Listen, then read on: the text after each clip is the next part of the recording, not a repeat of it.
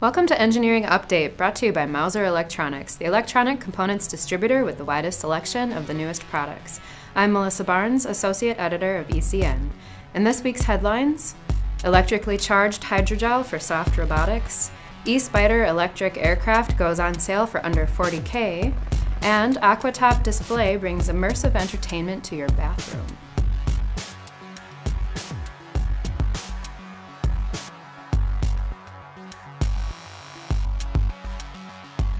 Researchers at Tokyo's University of Electro-Communications are exploring new territory in the field of natural user interface design. Their AquaTop display takes immersive entertainment to a whole new level with regular, impenetrable touch displays.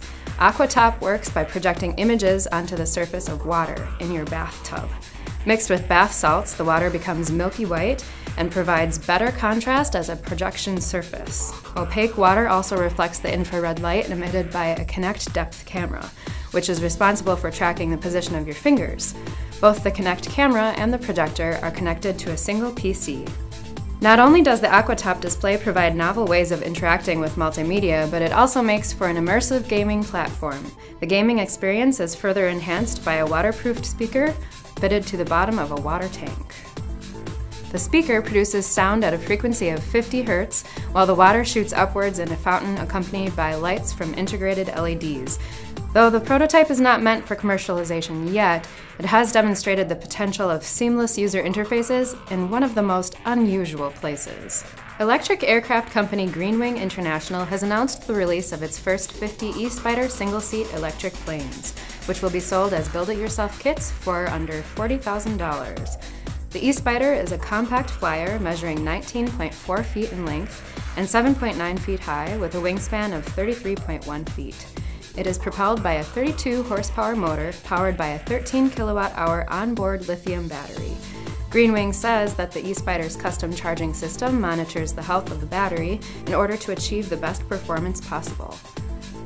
Researchers at North Carolina State University have developed electrically charged hydrogels for use in the growing field of soft robotics, which finds its inspiration from squid and starfish.